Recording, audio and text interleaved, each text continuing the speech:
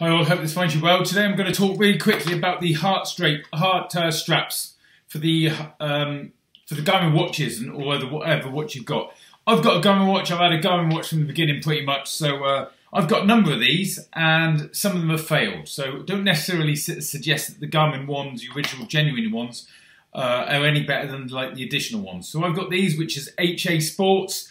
They're pretty good because I've got a number of these, and then I just fit them onto the strap because they push on and push off. Really useful.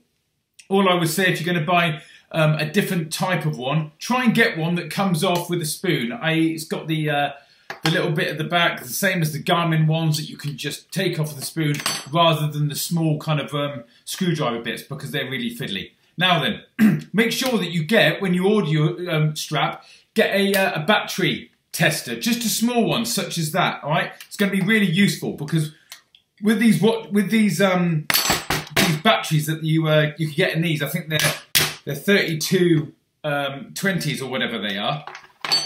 They're quite small, as you can see, and let's have a look.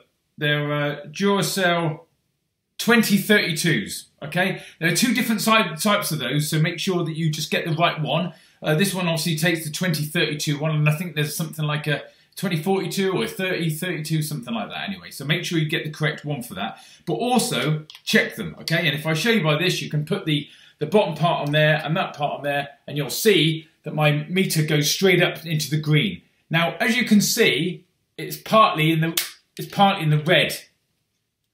And I wanted to use this as an example, and it reminded me a little bit. It's in the red there a little bit. When you move it around, you'll get a good idea of where it's at. Now that one is starting to fail, so I wore it today and the heart rate was a little bit low, and then it would jump up a little bit, and just wasn't acting spot on. It's because the battery's gone dead, all right? So as soon as it pretty much gets into the starting to come away from the green part, it's dead. Now when you buy these batteries, buy the good ones, all right? I'm still getting through the shite ones that I bought that are called whatever, and when you open all the packets, I had like packs of 10, most of them were only just in the green, all right? And they only last a few weeks because it seems to me like it's chucking out the signal to try and link up with your watch all the time. They don't last that long. So at least twice, 3 times a month, I'm changing the battery in these. And I've got 7 Heartratestrap monitors and only 5 of them work.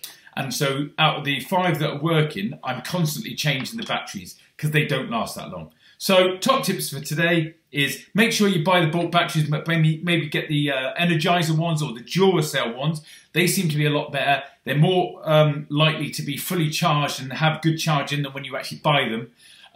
The reason why I kind of have 5 of these and I had 7 is because I didn't work that out for a while, and I was buying the batteries, putting them in and thinking, fucking that one doesn't work either, and that one doesn't work. And then once I bought the battery meter, I established that most of the batteries that I was buying had been sat on a shelf probably for 4 or 5 years, and they were going dead anyway. So it's worth buying good batteries, making sure that you buy these where they've got a twist cap at the back so the battery comes off nice and easy. And every now and again, just making sure you test it, because there's nothing worse going out when you go and watch it, it's giving you incorrect results, because that's all that happened. If you're working at 150, 160 beats per minute and it seems to drop down, it's working at 142, it's not going to give you a loading, and it's going to disrupt your whole loading for that week, isn't it? Thanks for listening. Chat soon.